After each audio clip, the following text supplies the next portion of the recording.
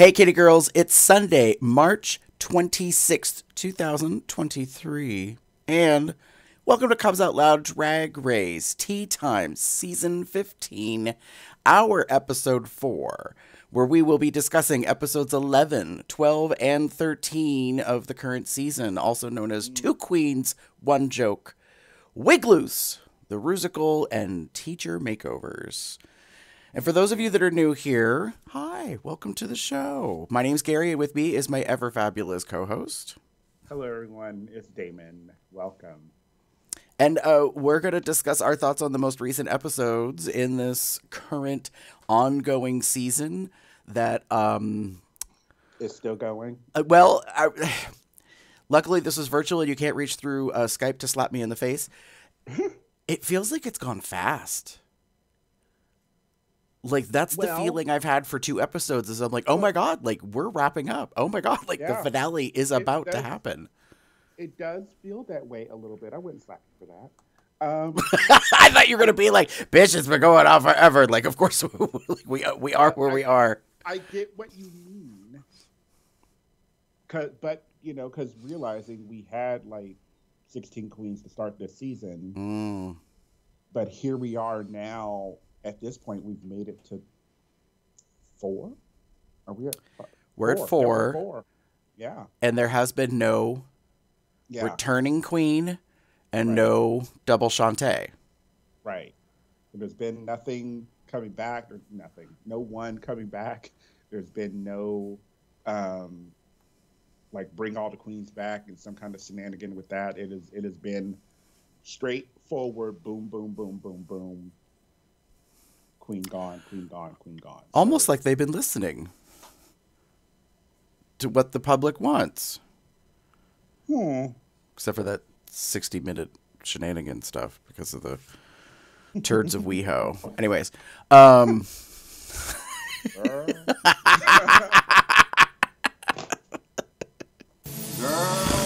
Well, you know, there's that.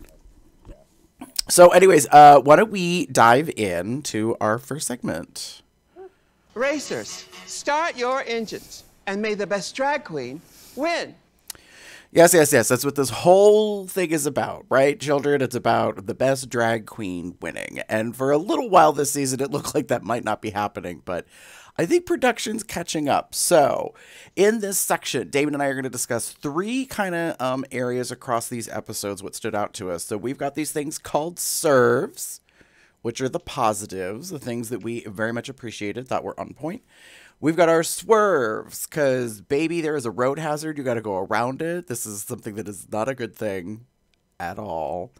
And then we've got nerves. And nerves could be really good or really not good.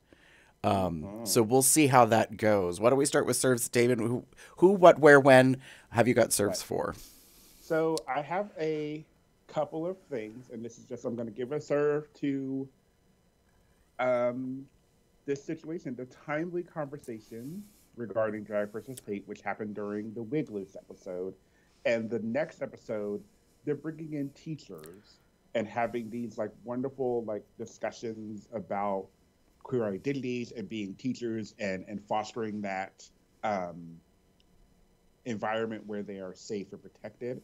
I really did enjoy these, like, moments in this episode, and this is kind of why I'm giving this the highest serve for me, because it feels weird because you have to realize they filmed this about a year ago.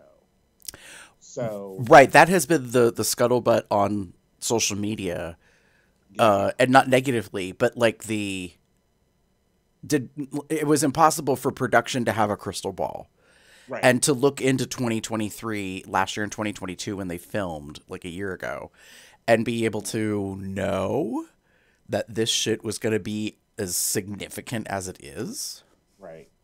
Because it feels so odd to me, mostly because again,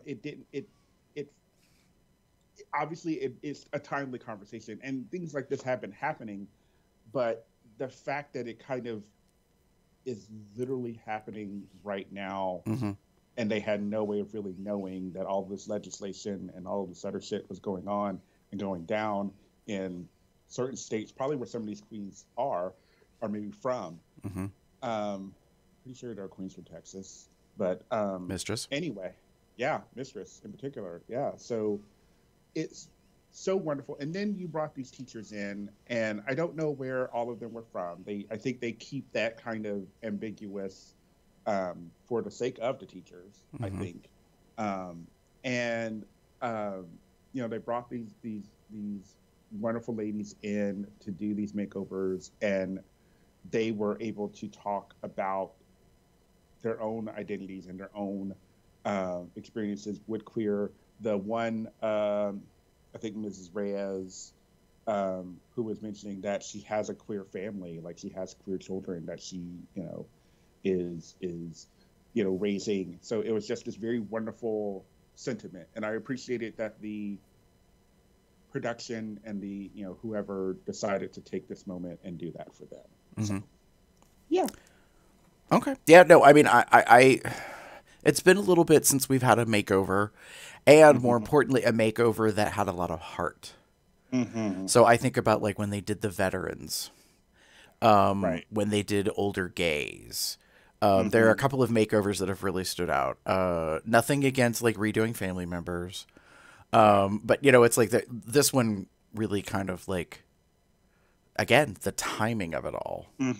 Yeah. It feels so, again, like you said, like they don't have a crystal ball, but it feels so like someone foresaw this going down the lines and were able to create these moments that, you're never 100% sure is going to happen. Well, you can dabble a little bit. You have, picking the teachers and all of that stuff. It's really easy to like, okay, well, yada yada has a queer family. We'll put her in here and all that. But that's me going meta and like really, really overthinking it on behalf of production. So right. No, that's fair. It's fair. What about you? Well, I want to definitely give a serve to two things. One of them was production's decision, which, I mean, it was bound to happen, I guess, technically, at this stage. Spoiler alerts for those of you who aren't caught up on the most recent seasons, or, recent episodes. So production's reveal of Mistress's drag mother. I had not heard of Mistress's drag mother, but learned this is a big freaking deal. And it feels like, to borrow a phrase, Mistress was sitting on a secret and wasn't really talking a whole lot about it, or production made the decision to not reveal that until the Untucked episode where they showed them talking to Mistress, like in their video from home segment. Because Sasha knew who Mistress's mother is. And I kind of got the impression that Sasha didn't know that she knew Mistress's drag mother. And it's not that it's a big deal, and I apologize I didn't write the name down, but it just really made an impression on me about how what we learn a little bit is that this person, this character, this representation comes from a place. And that person, like, is someone who is known. And so, unlike Carrie Colby, when she was in, and everybody was like, oh, Sasha Colby, like, everyone was kind of fawing over who Sasha Colby is without having seen Sasha Colby yet. Right. Until this season. And so I just really appreciated the way they kind of did that, because they don't really have to do that, and they don't do that with many other people. Like, they don't really talk about their drag family, their drag house, their drag mothers, their drag fathers. And so I was really kind of intrigued that they did that, and I thought it was nice. And that it was a move that they decided to do. And the reason why I kind of said, like, it was bound to happen is, like, everyone now who's in the cast at this remaining point has had a video from home.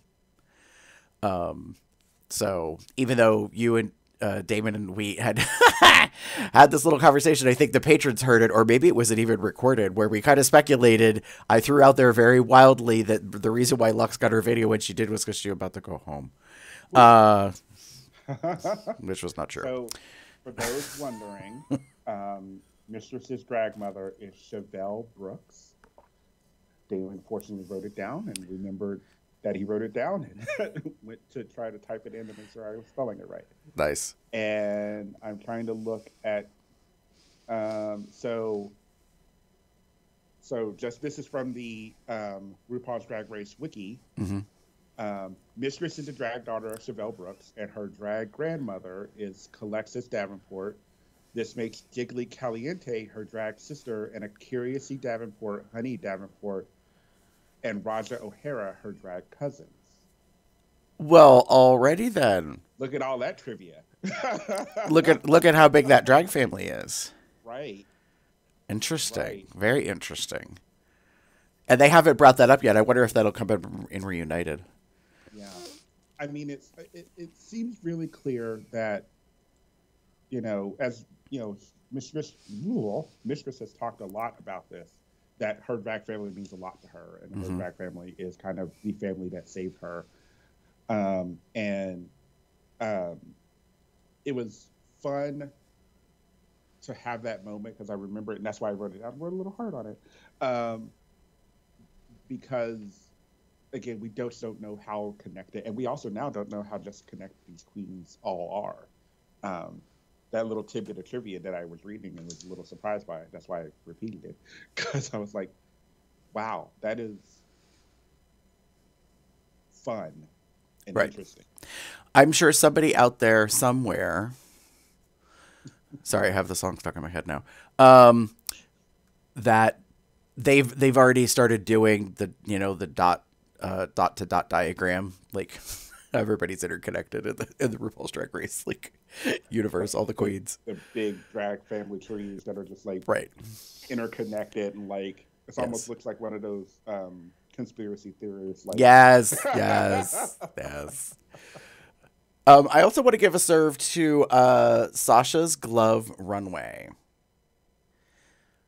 Talk about thinking outside the box and yet nailing it. The moment she turned the corner, I was like, of course. Sasha, right? Clean sweep.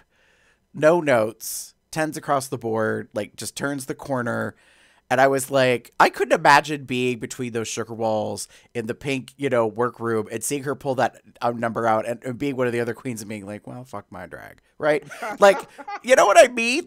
She consistently does that. And I'm like, this is Sasha Colby's race. That's all it is.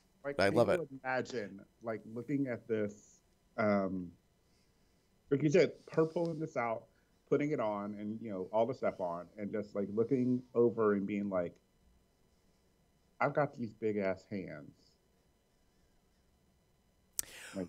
But at least I agree. Did you watch Fashion Photo Review? I did, yeah. I appreciate that Raja and Raven were both like, yes, this is it, mama. Selena, this is drag. This is exactly how you do it. And on top of it, had gloves upon gloves. Later revealed during the lip sync that she had other matching red gloves on underneath the inflatable red glove. I just thought that was I wanted to give props for that. I thought it was great and I was in agreement with them. I was like, that is drag. Yeah. Some of the other stuff, not so much. Well, it's drag. It's just different. I don't hate. I wasn't the biggest fan of it, but when you think about it in context and what the actual runway is, the category was everybody say glove, and it just made sense.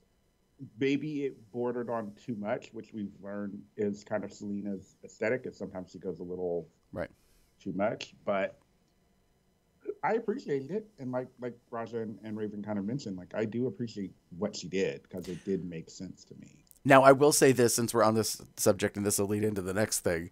For this particular runway, I did not agree with Raja and Raven in their being okay with what Lux did. I am on the Willem side of things, because in their podcast, Willem flat out said, clearly, emphatically, those are not gloves. Arm casts are not gloves. End of story. And I was like, and she gets away with it. Same. It's okay for her to wear them. And I was like, are you kidding me? Just because arm casts are original or unique and no one has ever done that, on the US based franchise like main stage before Mm-hmm. doesn't mean you get a pass. Yeah. Sorry. Like I said, like I mentioned in our chat, I said it was funny that she was talking about generic while wearing an ensemble she got from Hot Topic, and a wig she got from she saw on a puppet.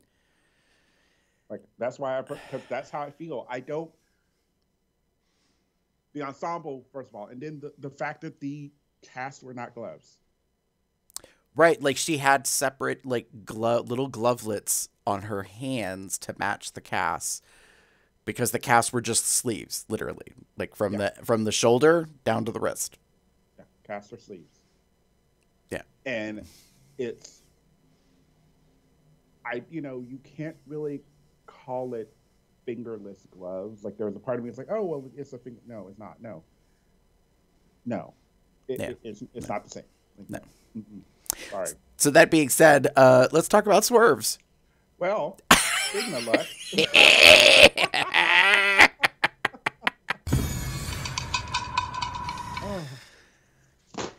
Just sayed all up in the fist. So my swerve is quite simply shut up, Lux. Just, there are certain things that she has said throughout this competition that I've been like, girl, like, oh, Lord. And the thing she said that caused me to put this down, whoops, it is not on my, it's on this page. I keep forgetting. She says she said it in the thing, like, oh yeah, like her, for the first time in Drag Race history, she was in the bottom. I wish I had a sound clip for Drag Delusion, because that is the theme of season 15. And there is only like one queen who has kind of risen above all of it. And I won't say who that is because we all know. And she better fucking win. And like, but like, it's like, this has been the thing that's been going on is like, as much as, they production painted Lucy as being like in her own head about things, Lux is the front runner winner, baby. She is just living this Valentina-esque, slightly more grounded fantasy. Right. And that's sort of where my problem falls, is that I just don't, I don't understand. I get her confidence. I get that that's a thing, but there's more to it. And I feel that she just doesn't get it. She doesn't get that what she says sometimes can be misconstrued. She doesn't understand that just because you said it doesn't mean the other person interprets it the same way as you did.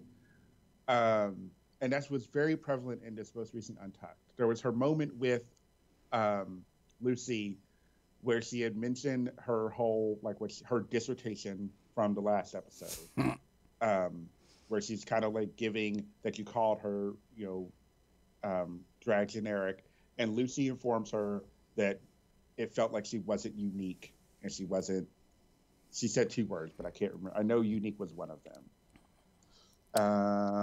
And I was kind of like,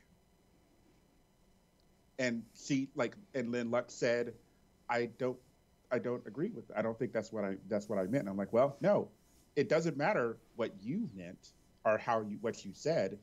It is how the person interpreted what you said. The person you are essentially, I don't want to say insulting, but giving this critique about, you are giving this critique that her drag is generic. By using that word, you are not, even in my general, basic, generic interpretation, that to me means she is not unique, because a generic drag is just a, that's kind of the thought process I have about it. Well, and what I thought was damnifying was how production just put in exactly what she said. And she's like, that's not what I said. And then I'm like, oh, but you did.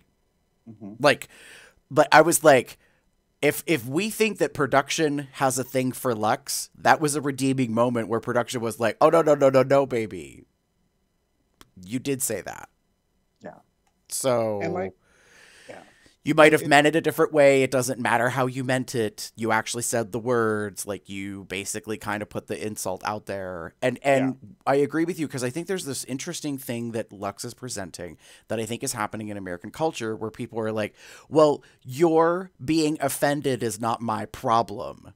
Like, your feelings, your interpretation are not my issue, because it's how I said something, and that's just the fact. Right. It's like there's this weird disconnect that what you say has an impact on other things. And I agree. Like, that's sort of the situation I feel. And that's why I want her realistically, really, to shut up. I just need you to shut up, just shut up, just shut the fuck up, just stop talking. Because your mouth is what gets you in trouble sometimes.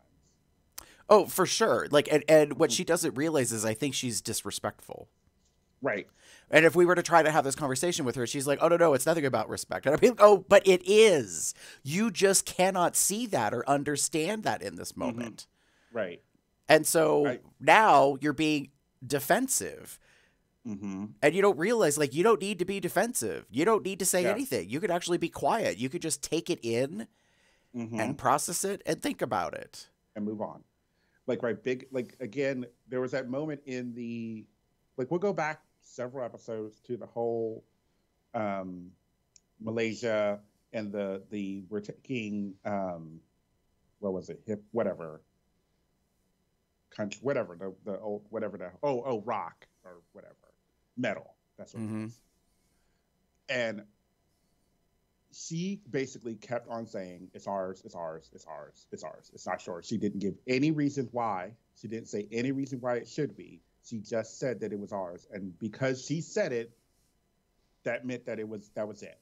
Right. She didn't understand in any way, shape, or form that was bullying.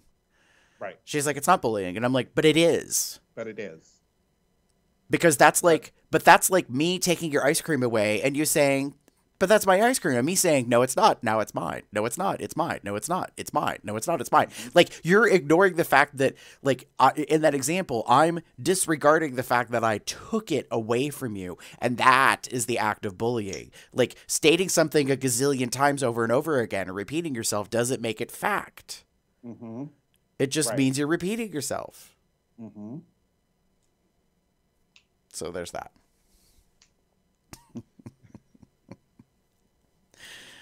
So there's that. So, Gary? Yeah, so a couple of swerves. The shredded runway. Lucy versus Selena versus Marsha. Wow. Like, I feel, I don't want to give them an out, but I feel like the prompt led them astray or something, because it seems like, although this has been accused in the past, that sometimes some of the queens get different prompts than others, and it intentionally kind of sabotages them for when they show up. Which, if that's true, that's like the biggest, like, wiggery and shenanigans, like, in existence. To tell a queen, you know, well, this is the thing, and then you find out other queens were given a different prompt for the same thing, and you're like, wait, which is it? So, yeah, there's that. And then also the swerve, I'm trying to remember why I wrote this. Well, no, because I'll admit, like, I wrote this at the time, and now I'm failing to remember why I wrote Lux No Family. What was her... Get my notes back. In Untucked, she got a video. Yes. But I can't remember what I meant by that. I might have to retract that and take it off. I can't remember... You can't remember why? No, I feel like there was something about that she either was disregarded or she just didn't really have that kind of a connection or something. It's not coming to me. Oh, well. Obviously, it was a passionate moment, and it's gone forever. And you know, the moment you said it, and you're like, right. And now I don't know. Right, and now I can't substantiate it or pull it back in, probably because it wasn't that important. So there's that. All right, so let's move on to Nerve in that case. Who Wow, okay. Go ahead, David. Yeah. So I'm giving Nerve to Miss Selena S. Titties. We were just speaking about her. And her mirror message, after she left at the start of this most recent episode, her mirror message pretty much was, and I thought I wrote it down, but I didn't. Guess I got what I, quote unquote, guess I got what I deserved. Yes. Deserved. What I deserved. And then love you hoes. Girl. Okay, like, so yes. What is your interpretation? Because I think there's two ways to think about this. So I think I feel that she was in her feelings about this, the moment, because she didn't feel that she should have gone home. She didn't feel that she should have been eliminated. But we had just gotten off this, who should go home and why. Two people said her name, one of them particularly being Lucy. And just previously in the episode, her and Lucy were having this moment to kind of, making Lucy feel better. And then Lucy kind of, for lack of a better phrase, threw her under the bus. I think in her feelings, Lucy sort of threw her under the bus when there should have been, she could have said someone else. Mm-hmm. And then the love you host could have been a potential, just kidding kind of moment with it. But I feel that the main reason for it was to sort of call this out. And we know, because of the Twitters and the Bussy Queens and all of them, that she's had some things to say about her elimination. She's had several things to say. So it's kind of funny how she's feeling, because I think she's feeling a little salty, and it is I don't know, it feels kind of good. I can't say yay or nay about it. Well, I feel like there's two ways we can interpret her message. Mm-hmm. Her mirror message could be interpreted as deserved means what all the other queens thought she should get because of how they went down the line. Mm-hmm. And theoretically, a third of them or whatever were like, boots, you got to go. Another way to interpret it might be, I thought she was being super bitchy, that production felt she deserved to leave. Because some of the scuttlebutt has been that Selena shouldn't have won. Or shouldn't have gone home, and that she should have won the lip sync. And Lucy should have gone home. And I was kind of on that side. Honestly, just that lip sync, I was like, it's not the best lip sync in the world, but I felt Selena eked out Lucy by a hair. And, just did a little bit better. And the fact that she went home, and I was like, well, guess that was the plan all along, and she was going to go home no matter what. And that's just how that is, because, we're at that stage now where it's for some of us, our opinion is that it's just obvious how production is kind of handling things. Still kind of surprised that Marcia went home the episode right before the musical. Because I think the concern is that because of her being a traveling, on the road Broadway performer, she would have probably won. And then that would have really messed up their narrative of the season, because then instead of going home on the musical, which would have been doubly damning, she would have won, and then she would have had to stick around for another episode. So she would have been around for 2 more episodes. And that wasn't the story they were giving her. Her story was, you leave, and you leave now before you can show how good you are. That's one of the conspiracy theories that's out there. So, I'm like, okay, there's that, Yeah. And then my second nerve is, and this is a good one, Lucy telling the truth. And this goes to Untucked. So if you didn't watch Untucked, sorry about it. You're gonna get spoiled. Lucy meant like they have a conversation. Lucy and Lux have this conversation about her not getting the only black teacher to make over. Mm-hmm. And Lucy tells her the truth. And I just loved it. I gave snaps. I was watching that episode and I was like, yes. She just told you, honey. She just told you to your face. Like she told Lux, I didn't give it to her because you told me I wasn't unique. You called me generic, basically, for lack of whatever it says. And I was kind of like, right, good. Well, and was this was sabotage, absolutely right. Like, and here's the thing: is all season long the narrative has been that Lucy's not authentic, Lucy's not honest, Lucy doesn't speak her mind, Lucy doesn't she never puts forth the correct face. She's never like real. Everything is a facade. Like she's hiding behind this like wall. And I'm like, oh, and here we are. Baby, that's authentic. She just told you to your face. The reason why you didn't get that teacher is because I don't like you. Like, I don't like how you treated me.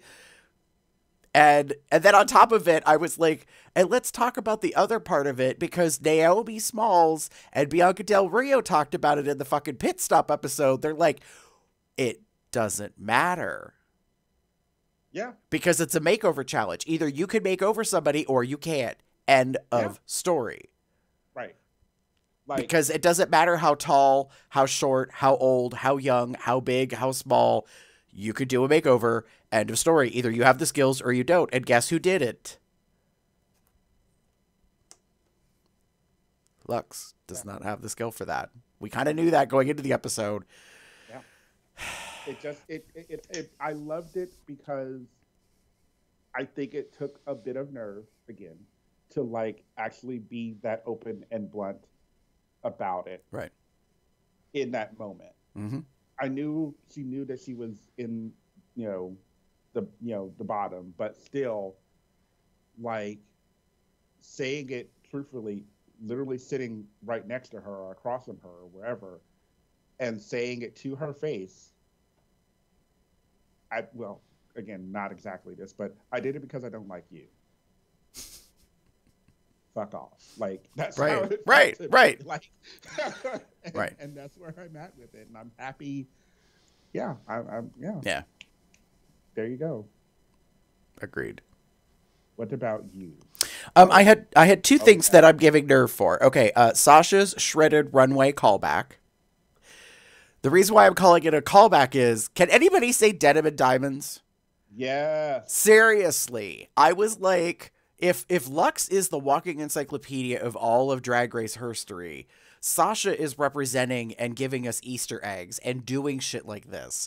The moment she turned the corner, I was like, okay, will you just give her the fucking check and the crown and be done with it? Like, it is so obvious that it is her race and she is winning, and production is like just fucked. Just royally fucked. No lube. Like, they just have to like figure out how to make it work. Could I just say this? I was genuinely surprised that she didn't win this last episode. There have been a few times this season, I think, that we're surprised that she didn't win. But she can't always win, because then why bother? Where's the drama in that? That's why Benno Grimm sent herself home. Speaking of which, a dear friend of mine recently, they watched the All Stars All Winners season, and that's the first thing they ever saw. And then I warned them that if they wanted to watch anything else, that was going to be very disappointing, because they really loved that season. I was like, well, that is not like any other season. Just know that. So then they were watching some other stuff, and they've been watching season 15. And then I said, well, if you want to watch another good season, watch All Stars 3, I think it is, which is the one that Trixie wins. Yes. And they were like, well, blah, blah, blah. So I could tell they're watching the episodes because I'm getting little snippets. And then we got to the most infamous thing that has ever happened. And with the lipstick and Bendela, and they were like, wow. And I was like, that is why I made you watch that season. That was the moment. The moment. Because Bendela was like, I'm out. Bye, y'all. Like, and changed, like, everything. Changed everything. So anyways, yeah, it's funny. So yeah, Sasha, having this shredded denim, and rhinestone. It was just, yeah, it was so pretty. It was so wonderful. I was so happy. Yeah, she definitely she knows how to build a package. Right. I will say this: as much as there were seasons where we were kind of criticizing as a general audience the whole pageant background. Mm-hmm. We have finally evolved in the last 2 or 3 seasons, I think, to where pageant queens are proving they are a force to be reckoned with. Mm-hmm. And the reason why is because you can really have a complete 360 presentation. You are not just poised. You are not just perfected in terms of your looks, but you and how you present yourself, but you can be a goofball. You can be funny. You can be nerdy. You can be all these things. Mm-hmm. And that's what gets you to the top. Right. Not that you are a former Miss Continental or a former fill in the blank. Titles are one thing, but now I think people are starting to understand that going through that shit is basically like the Drag Olympics. Mm-hmm. And it molds you into being kind of ready for a lot of stuff. I don't think, from my viewpoint, that the pageant world prepares you for the ad lib, for the improv aspect of this particular contest, because that's not really, to my knowledge, quite a thing in those areas. And that's usually, I think, where things kind of go sideways for folks if they haven't been outside of that realm a whole lot. But Sasha's just and I think she has a whole army of people who are just who have been building her up for 2 or 3 seasons to get her to win. Not only have been girl, you got to enter, but now they're we know how this game gets played and you're going to win. You're just going to slay it and that's the end of it. Right. I also have a nerve for worthy of a double Shantae. And this goes back to what I was saying earlier. I really feel like Marsha shouldn't have gone home. Right. As much as I wasn't a fan, as much as I was kind of annoyed, I really feel if there was ever an episode, that was the one. She shouldn't have gone home. And I've kind of already said my piece earlier about that, about how she had to go home because it was a narrative and musical. But yeah. I saw that lip sync for your life and got my life. I loved it. It was amazing. There was stuff that I wasn't expecting. It felt very much like these lip syncs where we've seen double Shantaes. Right. It was right there. I know. One of high quality, just fun, both killing, slaying it. But then we sent one of them home. I know. I will talk about this later. The wiggetry of it all. Okay. So that being said, are you ready to move on to our next segment? Mm-hmm.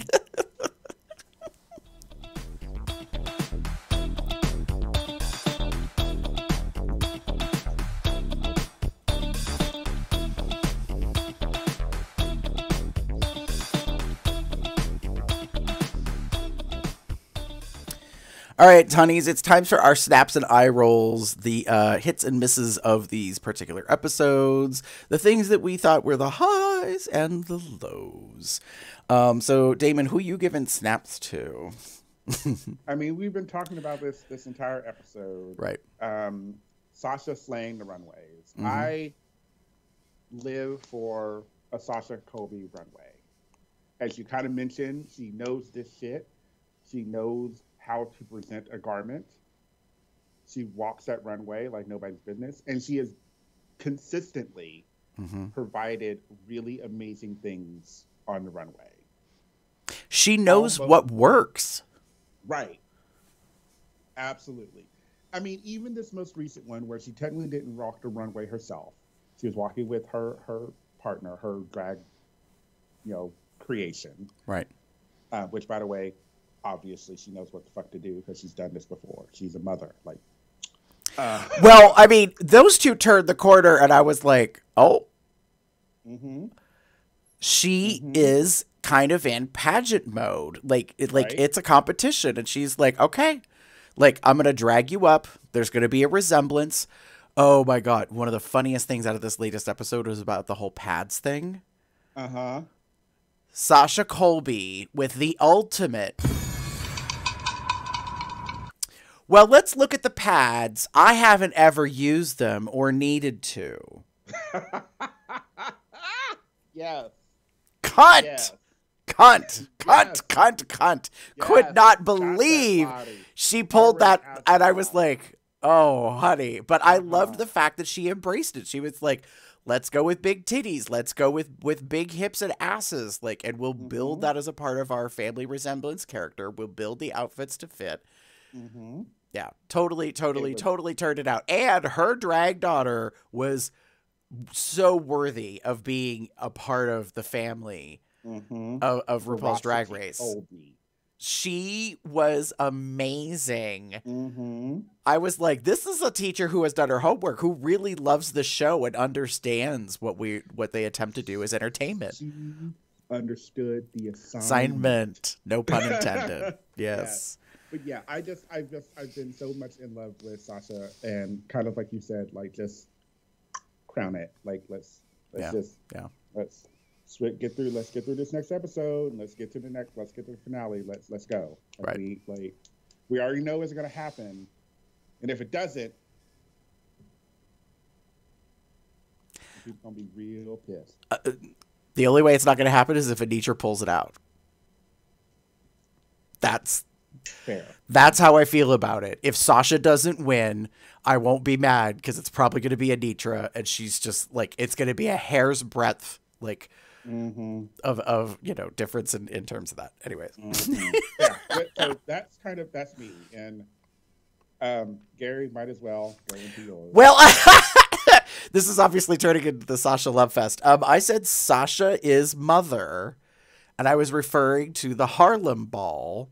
So I realized there was a lot of scuttlebutt online about this. There was some accusations that it's appropriation by World of Wonder, by having them do this like mini little Vogue challenge ball situation. And I kind of don't want to wade into that, because it's not I don't have a background. I don't understand. Right. Like I do, but I don't. Like, and I feel like I'm not the one to talk about it. However, I will say this, given the context of what the show is, there is very little room or opportunity to teach history. And usually that is the mirror moments, like when they're putting their faces on, not in front of a mini challenge to talk about the history and the legacy and houses. And so I feel like the opinions are justified. I mean, they're always justified because they're your opinion, they're your feeling. But at the same time, I was like, I don't know if there was anything malicious about it in terms of disrespect. But again, I'm not the one. That aside, Sasha knew what she was doing. And I was like, oh, sweet Jesus. Like, I was just like, I was not ready for that. And then, on top of it, talk about someone who learns quickly on their feet. As an aside, because I just mentioned them, Anitra, baby, she was like, oh, okay, I see you. Like, I mean, it was just, I was like, all right. It was amazing. They are the front runners. They know. Yeah. It was great. I was like, Jim and I remember that moment, and Jim and I were talking, like, who do you think won? And I'm like, I have no idea. Yeah. It's between those two. Like, the caliber of their performances in the mini challenge at that moment was like top notch to me. Right. It all of it gagged me. All of it was wonderful. Yeah. For them. And I'm like, I don't know who it could have been. Yes. I felt in that moment that Sasha really kind of delivered and just set the bar at such a level. And I was like, okay, like, y'all are just here for the fun of it. Like, I don't know, like, it's just how that was. All right, moving on to eye rolls.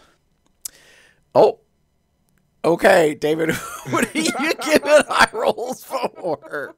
Sorry, I just read what you wrote in the doc. So I originally wrote this, and I was going to put this in slurs, but I felt like I needed a little bit more time to discuss this. They did her wrong, and I put actually three people. I see that. Marsha, Selena, and Lucy, the most recent people that got eliminated. And we've kind of discussed this a little bit through this episode, but I'll just kind of bring it up again. I do not think Marsha should have gone home. I think that should have been a double Shantae. They killed it in that lip sync. And again, they already had a bunch of shit stacked against them. They were originally paired with someone, but then that pair got removed by Selena. So they ended up having to do the comedy challenge by themselves. Okay. Then they went first in the comedy challenge. So you have all of that, then you have to go first. And she was okay. Like she said she was okay. Who knows if she actually was okay with it. So she was already had that stacked against her. Right? So here we are. Then it's runway time. And she presents this, Rip Her to Shreds was the theme of the runway. And she presents a concept. And given her theatrical background, it made sense to me. I knew immediately what she was going for when she walked out. It was the fight for the, after, either before or after the crowning. I'm assuming after, considering. And the other girls didn't like it, and they tore her up. Right. It made sense in my mind. And as she walked down the runway, I got it. I knew what she was going for. Then we get to the lip sync, and I'm like, okay, she's killing it. They haven't had a double Shantae at all this season yet. It made sense. It made perfect sense for her to win, for them to both be there. Then they didn't. Wrong. Moving on to Selena. Again, I feel that we keep these narratives and this production and all this stuff as their sticky little hands and all this shit. And Selena, I think, got the raw end of the stick. She's been down so many times. It made sense that she went home. Only because she had, even though, like you said, she kind of, escaped through that runway, or not the lip sync.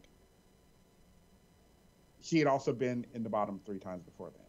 It's very rare that a queen makes it to 4 and continues. So she had a lot of odds stacked against her. However, that could have been a really interesting narrative. The queen that has been fighting all her life keeps on fighting and makes it again. Because realistically, to me, there wasn't a reason for her to be in the bottom. Like, I'm not trying to be that bitch, but that there was a certain facet to me that felt that in the Wigloose in the challenge, they said everyone did really well. They said everyone was amazing. They said everything was great. And then she presents this runway, which totally understood the assignment of these big ass gloves. That was fun and funny, but for some reason, we don't feel that it was enough. Like, we make these weird ass comments about, like, maybe that, like, I didn't see the glove. Like, Ross, fuck you. I didn't see the gloves because I was looking at the face. How the fuck were you looking at the face when he has these giant ass hands? I'm sorry. I don't know who is looking at. I didn't know it was a face until she kind of stopped and I noticed it. But that was at the end. Like, how can you look at all of that and not see what this was? So there's that. And then Lucy, here we are.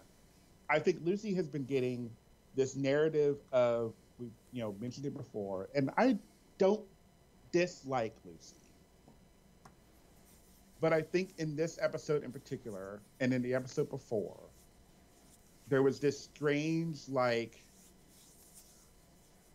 ganging up on her, not allowing her to have an actual opinion or thought about something.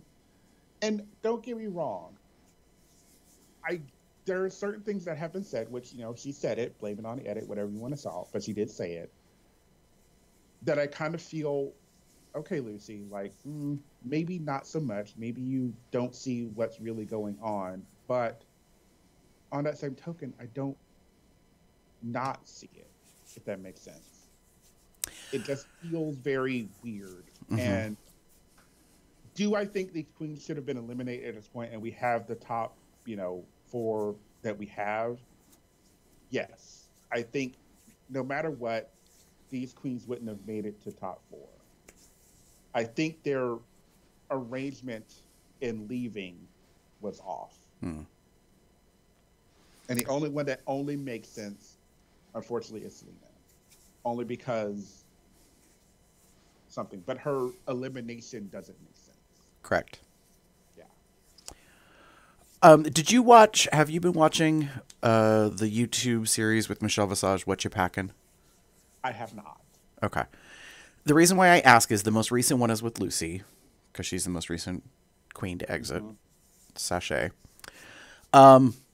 Very interesting. Because I don't necessarily think that... What is... Sorry, I got... What...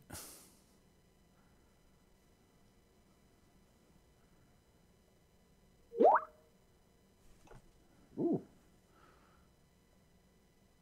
Skype, shut up. I don't know what that was about. I just kept getting these random, like, pop-ups about trying to help. I'm like, I don't want your help. I didn't ask for your help. Stop it. No. How can I help you today? You can't. And I didn't ask you to. Anyways. Sorry, everybody.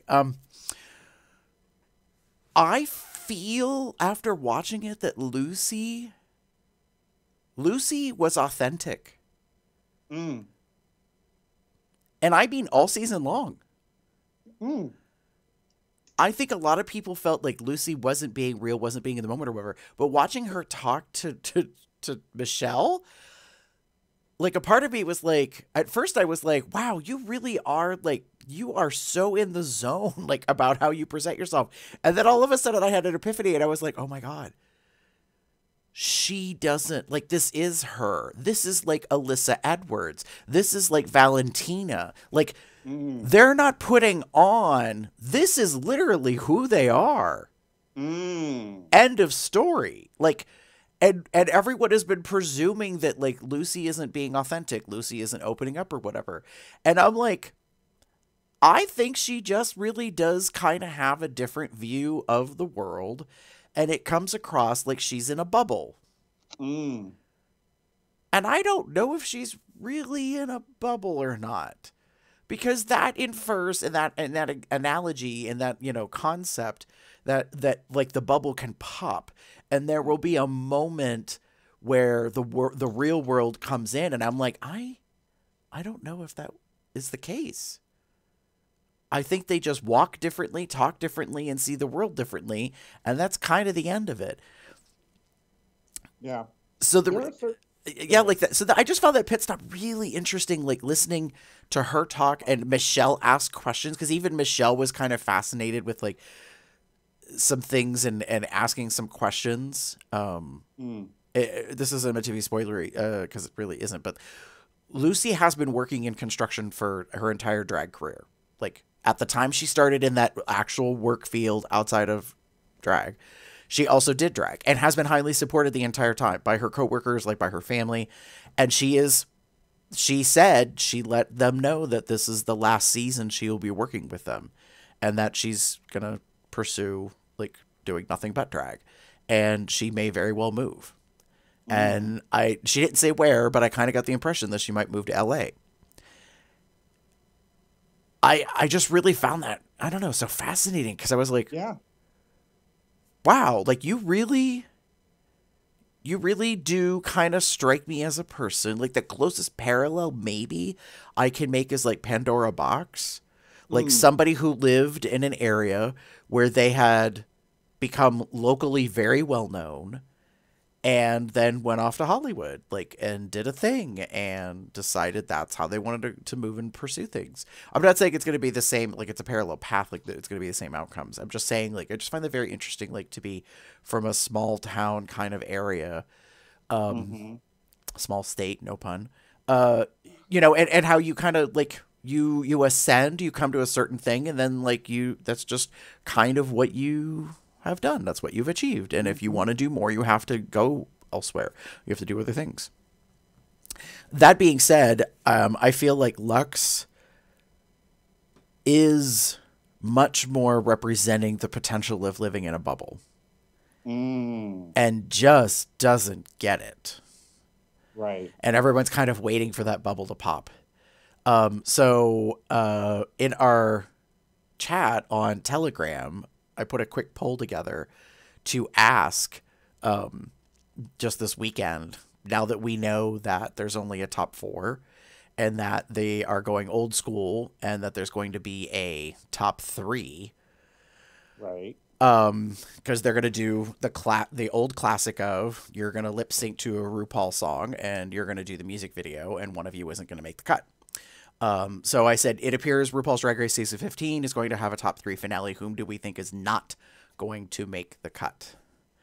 And so 80% of the vote all agreed that it's Lux who isn't going to make it. I find that intriguing because there's a part of me that's like, are we all being bitter Bettys and we just don't like her and we want her to get the boot?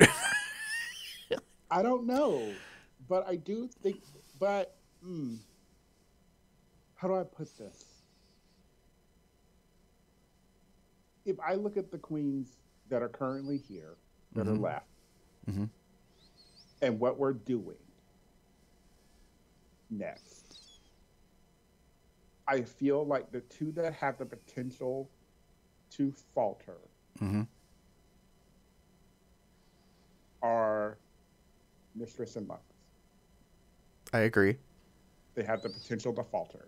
I think Sasha will kill it because she has done all of this shit before. This isn't anything new since we're doing basically a video kind of situation, kind of like what they've done so many years in the past.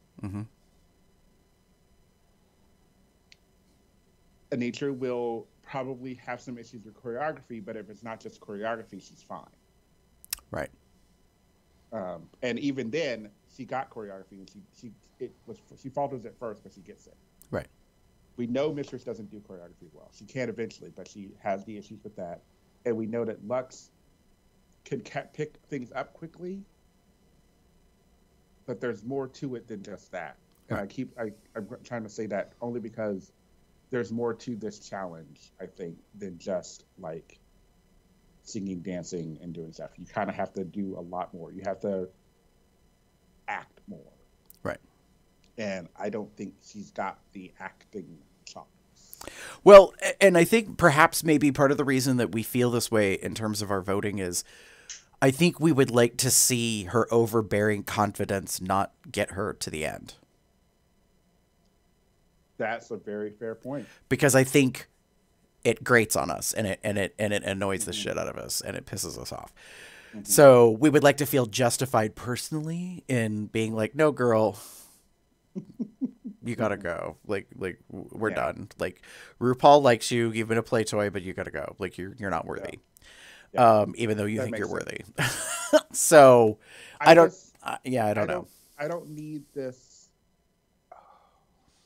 I'll put it like this, and I'm just going to be blunt and controversial yet brave, as Christy says. You're not going to win. Point blank, period. Like I I wish I had the Jasmine Masters and I love. Not that there's anything wrong with what you just said. Yeah. It's just how I feel about it. I don't, of the four that are left, Mm-hmm. to me, you have the least likeliest opportunity to win. Right. You are, wow, this is harsh. I'm going to be super harsh. You, again, this confidence grading is grading. There's this, again, weird mentality like that you think you're this amazing person, and I don't think you are as amazing as you think you are. So, delusion. And then I don't think this is what they want the legacy to represent. Mm. And that's me being probably a little bit harsher than I want to be. I Actually, wonder. I I wonder if there's some scuttlebutt between production and Rue, because I wouldn't be the least bit surprised if Rue's like, but she is the legacy, and everybody around Rue is like, no, she's not. Mm. Like, just because you like her doesn't mean she's great. I'm just saying. And this leads into my eye rolls. Okay. So the first thing I said in terms of eye rolls is kissing ass is not gamesmanship. Mm.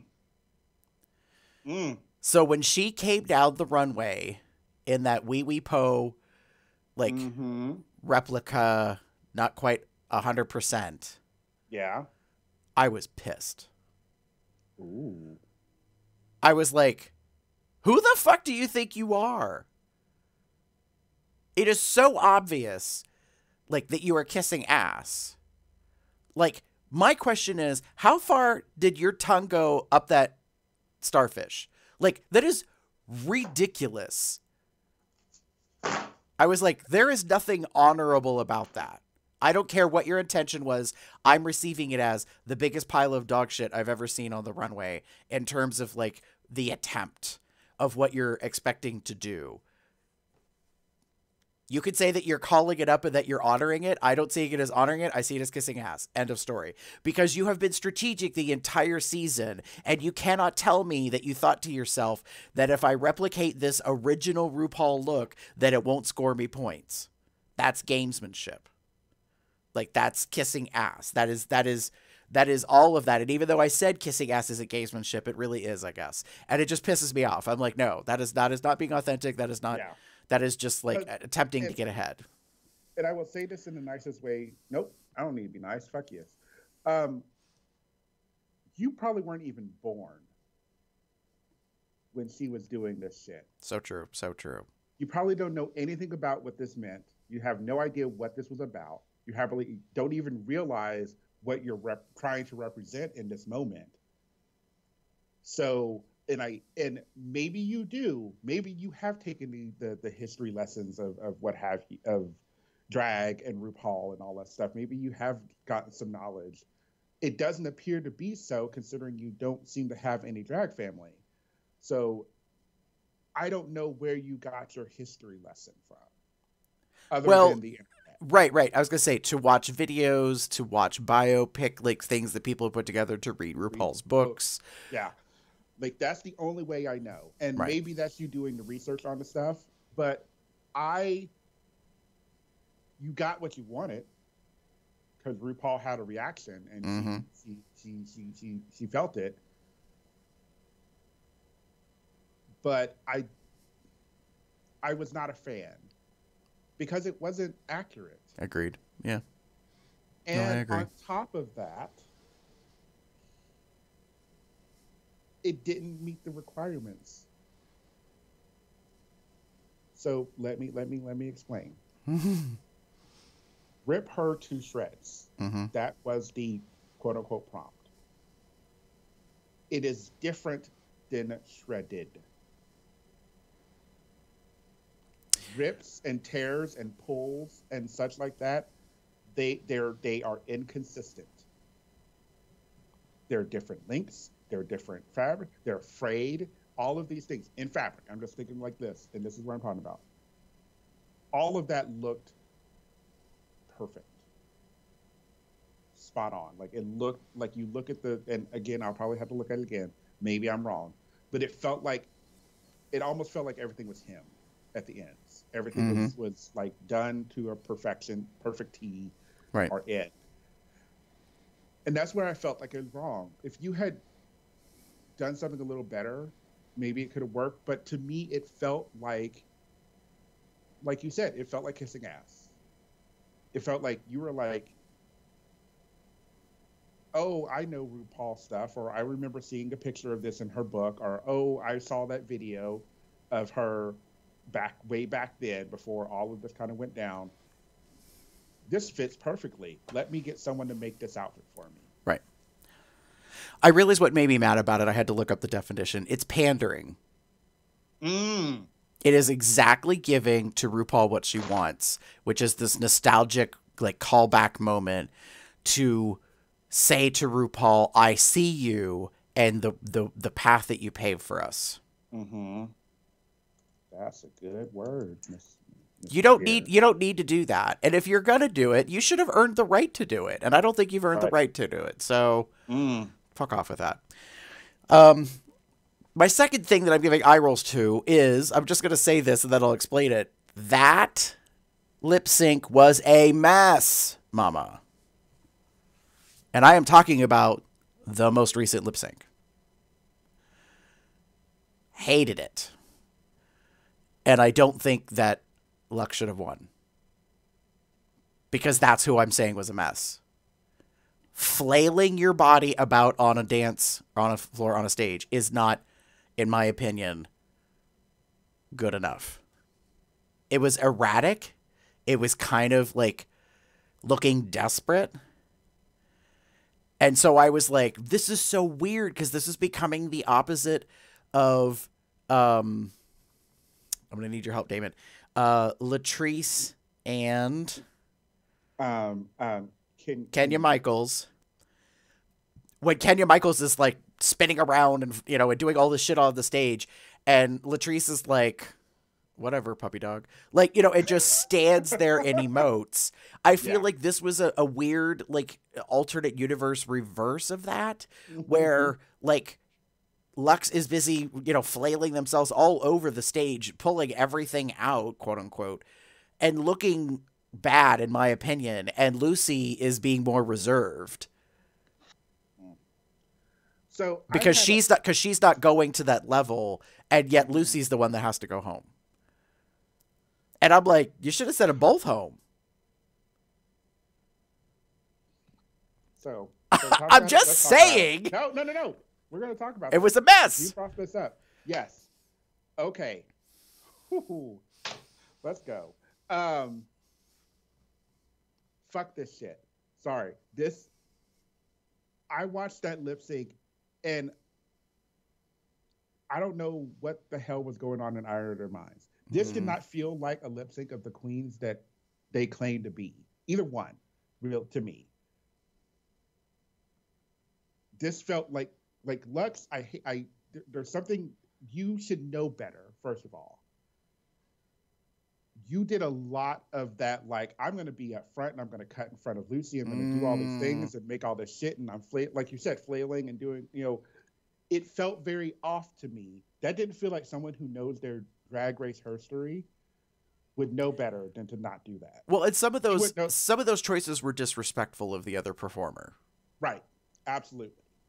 Like, we just saw these teachers, and, you know, I'm going to put this in kind of a perspective. We just saw these teachers who have never done drag before come out here and do this lip sync, and we're genuinely, like, kind and understanding. Like, there was a moment, and I love it because I thought it was hilarious, where her name, Asia Azul. So she's doing like this spin moment with her cape because she's loving her cape because she is living in that cape. And she then spins into Madam Thang. And she's like, oh shit. Like, I'm like, yeah, because you were in your moment and you were having your moment, and then you realize reality sets in and there's another person on this stage. And instead of like doing something to kind of cut it off and be like, fuck you, bitch, like, I'm here to win this thing, because they weren't really winning anything. You were like, oh, excuse me, like, oh, my apologies. And then we go into this lip sync where they again looked like they were just flailing. And I get it. You're that close to the end. You've fallen to the bottom somehow. And here you are trying this desperate attempt to win, to make it to the next step, which is the final four. Lucy was the Lucy I saw. Okay, I'll put it like this: the Lucy I saw doing this lip sync on the runway or in Untucked was very different than the Lucy I saw on stage. And I think a lot of it had to do with she was seeing what Lux was doing, Lux was doing, and she was trying desperately to build up to that or put something in to kind of get the attention on her. I love you, baby. That somersault or that cartwheel, just stop. Don't ever do that again. You can't do them. Like, and I can see why. You have this very built, physical body, and then your waist is cinched, and you are like, body for the days. Your body is not, I don't think, capable of doing the cartwheel. It's just not. Right. And because of the way you have padded your body, you're just not going to do it. And so don't. I get why you did it, because you were trying to match this like frantic energy moments and trying to get some attention on you. But you didn't need to, Lucy. Right. Let her look the fool, because she did. Like you said, I agree with that. Lux, I just don't understand what was going on with her. I don't understand where you thought this was going to go well. Again, knowing your history, you should know better than to like do all this cutting in front of people and playing in front of them. Like we've evolved from that. That's season like 2, 3. This is 15. We have gone past this like I'm gonna jump in front of you to like pull the focus to me. No, we have moved beyond that. Right. So yeah. And I feel like my concern is that there will be no retribution for that. Like there will be no consequence for that. Like she just gets to behave that way, and that will be acceptable. That will be okay. Yeah. And I'm like, but it's not okay. No. So yeah, I mean, I agree with you. I hadn't thought about the corseting thing, but that makes so much sense why Lucy LaDuca has difficulty with some of the extra stuff. But then I think about it, and I'm like, she's a goddamn construction worker covered in tattoos. She's not a dancer. Yeah. She's not Cameron Michaels. She's not Brooklyn Heights. Yeah. Do you know what I mean? Like, she's just not. She is a beautiful woman who is mostly a... And I'm trying to make analogy parallels, and I realize we really shouldn't do this, but she's mostly a Varla Jean Merman. Like, she's a funny queen, like, of a certain aesthetic, of a certain style, and a certain type. Gymnastics is not it. Like, yeah. And so I don't expect that from her. So yeah, I thought that lip sync was a mess, Mama, and I really felt like they both should have gone home. And you know what's my biggest issue with this overall? We have been playing this Lux Lucy bullshit for a while in this season. This like antagonism to them, and we gave them a moment to potentially redeem themselves with the comedy challenge, which was just the first episode of our, review here. And they both won. We had this wonderful opportunity to see them both like, we rose to the challenge and we did something really great. But immediately after that, it has been nothing but like downing on Lucy or sucking Lucy, like, fuck Lucy kind of things. And I am not having it, considering you both won a challenge. And no offense, Lux, Lucy carried you in that challenge. You were able to provide the zingers, which I think really worked, but you worked off of Lucy. You played with Lucy in those comedy moments, and that's what got you both the win. Right. Yeah. So Here anyways. we are. No, I know, and that's why I'm still, feeling like if they don't save somebody to go on for a top 4, which is still quite possible, then I feel like it's going to be a top 3. And it's just my personal, I'm having a moment and it's my feelings, and I do not want her to go on. I want her to get the boot. I want her to have her potential dose of reality, because a part of me still thinks that she won't get it. And the reason why I say that is, like, what, as strange as it is, in some ways I feel like Lucy and Lux are in the same pod, in the same row of the garden as peas, like that they just have this concept of themselves and they just don't get it. Yeah. I don't know. Yeah. So it will be interesting. So as we wrap up and get ready to move into closing, in theory, there are 3 more episodes. It's so interesting. Normally by this time of year, like, there's a lot of speculation and, like, there's, like, I think there's a lot of stuff about, like, what are the dates and how is this whole thing playing out? And I don't feel like any of that is happening this year. I'm not seeing it. I haven't seen it yet. And isn't that strange, Damon? Like, I always feel like, is that a sign of the times that people think either the show is predictable or they don't care? And that they're just not invested because we just keep getting shoved so much stuff at us that we're like, oh, that's right, another queen is going to win. And then you're going to announce another season. And, like, that's going to take away from this queen. And, you know what I mean? Like, the machine just keeps rolling, over everybody. Turning, yeah. Because, so in theory, with today being the 26th of March, we have 3 more episodes. We have the top 4 down to top 3 episode. I forget what it's called. I've seen the title.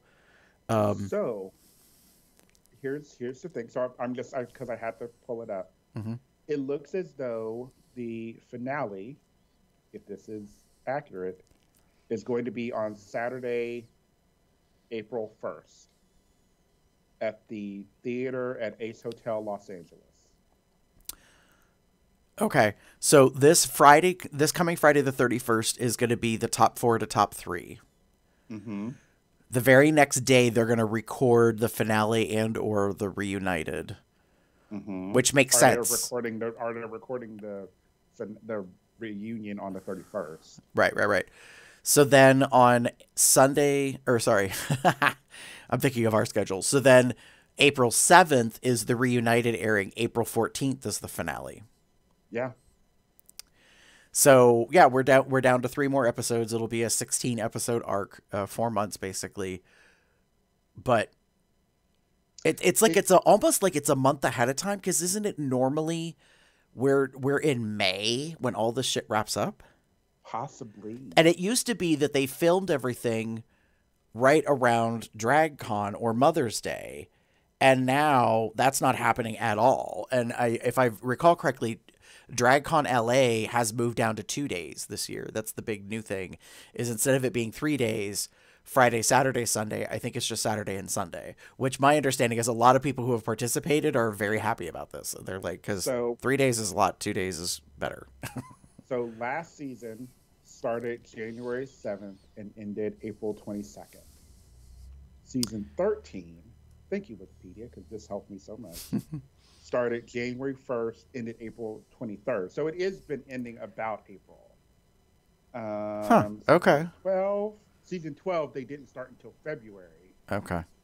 And then it went into May. Okay. And I'm going to go to 11. So apparently I'm living in a time warp and it's 3 years ago. Well,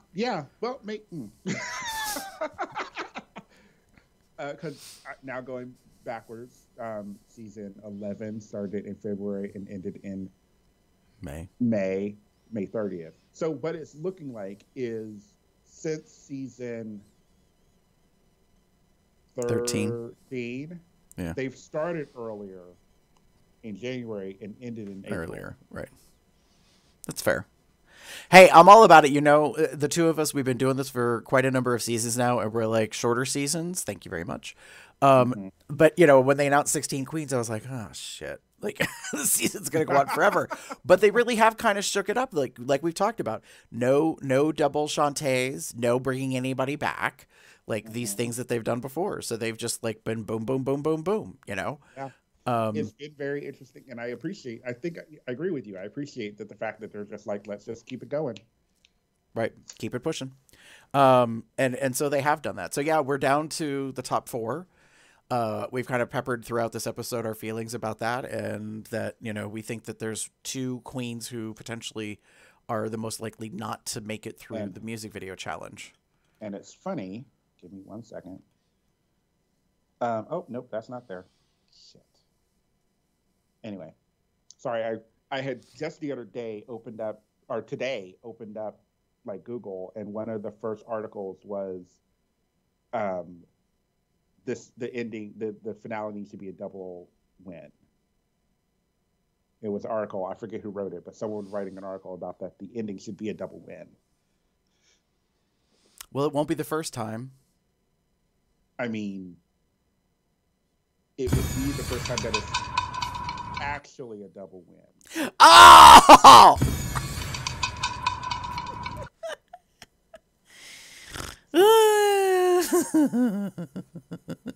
What the fuck you doing here? Yeah. For those of you that haven't been around, you need to go back to the All-Stars series to understand what we're referring to, because that was just... Anyways, that was a thing that happened.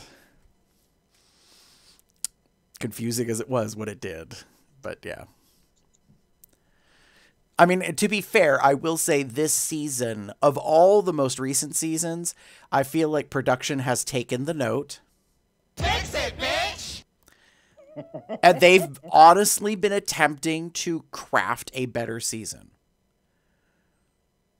The only real big misstep I think they made after they already recorded everything was to give in to MTV and to do 60-minute episodes for the first like 8 or 9 or 10 or whatever it was.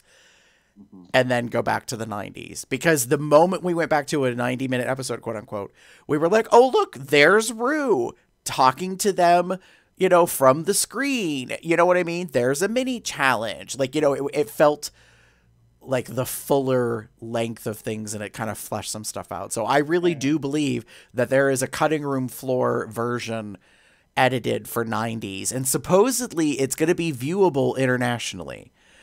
There was a rumor on a podcast I was listening to that said that it was being released, I think, on the international Netflix. Don't everybody hold me to this. But I found that very interesting, because there's a part of me that's like, I might almost be willing to go back and watch the first like half of the season again, just to see the 15-20 minutes that got cut every single episode. Just because I'd be curious to see what they put back in, and how much of that might reveal more about the queens and stuff. But yeah. So anyways, that's a whole thing. But yeah, so we're down to the last couple episodes.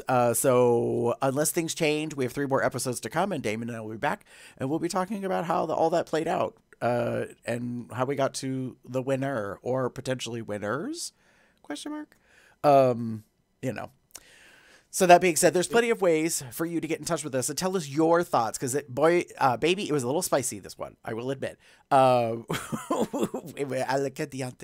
I can't speak Spanish. I shouldn't do that. Sorry.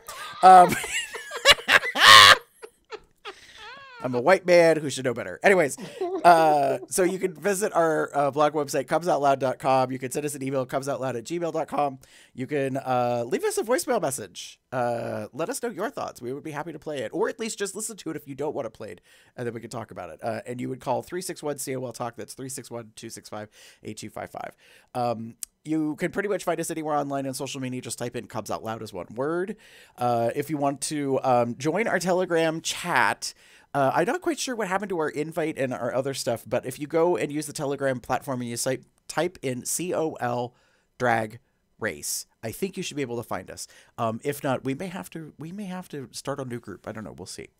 If you want to know what's happening when we're going to be live with the regular series, not Drag Race, you can go to bit.ly/calendar-COL. That tells you when we're going to be doing live shows that stream straight to YouTube. As we record them, we'll be doing one here in just minutes from now after we wrap this. If you would like to support Cubs Out Loud, there's several ways to do that. And first of which, you can buy some merch. Don't you need more things in your life? Isn't the American dream? Buy more crap. You go to Zazzle.com/CubsOutLoud and get a couple of things. As Damon is demonstrating, we have lovely coffee mugs and other accoutrements with either the COL or the COL Drag Race logo on it. Yes, that's it, bitch. Wipe your mouth. Not that you have to be told. So, but we have various items on there. We have the Comes Out Loud Drag Race logo, our bear with the crown. We also have the Consent is My Foreplay, a series of shirts with a whole bunch of different designs. And the one that Damon happens to be wearing, for those of you that can't see, is the Drag Pride color. So it's white, blue, and pink with a lovely crown. So that's something that you could get there as a design on apparel or other items as well. If you would like to, you can become a patron. You can go to patreon.com/CubsOutLoud for $1 or more a month. Help us keep the lights on, as the saying goes. We're about to pay for the server and domain history coming up in another month. I think it's either end of April or the beginning of May. And so your money goes towards that. And our patrons are actually going to be getting some rewards here in the next month. And I'm kind of excited about that. We'll talk about that and another thing, possibly a Patreon exclusive thing. And then if you would like to just send us some money because you appreciate what we do, you can go to paypal.me/CubsOutLoud and you can just give us a tip, just a cash tip, make a one-time donation, however much you want. We would greatly appreciate it. And if you want to help promote COL, you can go to Apple Podcasts, Google Play, Spotify, other places and find us. Apparently, Jeff sent a message about like they're doing channels now on Apple Podcast or something like that. And so we might have to make some new artwork. More on that later. Damon, if people want to get in touch with you, where would they find you online? If you wish to get in touch with me, you can find me as TheaterCub79. That's TheaterCub79. Our most related sites are on Facebook. Or you can find me as Pup_Umbra on Twitter. The Twitter is definitely not safe for work. But that's not a bad thing. If you want to get in touch with me, you can pretty much find me anywhere online as Gamer73. I did create a Twitter explicitly for all things drag, and I've been like carefully crafting and curating and blocking a lot of other stuff in the other areas. So it's GARBEAR73DRAG. So I can kind of keep up on the scuttlebutt over there when it comes to drag race things. But outside of that, yeah, we're down to the final four, and these are typically mostly the queens who have won the most, gotten the most coins so far. So I'll be very curious to see how it plays out. But with that being said, we will return in a couple of weeks with our final thoughts. Bye.